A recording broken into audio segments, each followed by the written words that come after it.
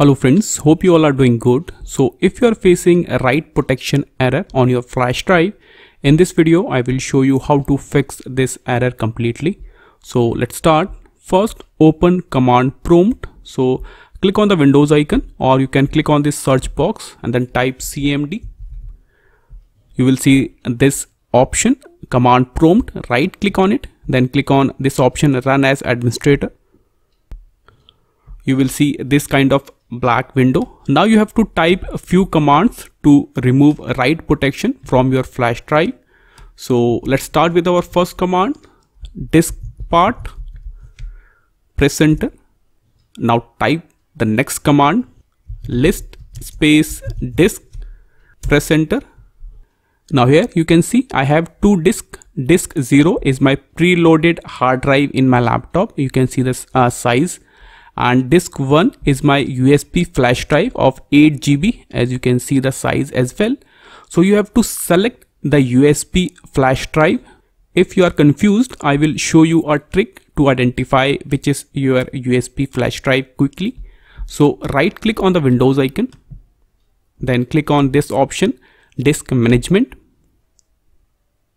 Now here you can see disk 0 is my preloaded hard drive in my laptop. You can see the size, and disk 1 is my USB flash drive, as you can see the size as well here. Okay, now select the USB flash drive. So the command will be select space disk space. Now you have to type the disk number 1, then press enter. Now type the next command. So the next command will be clean, press enter.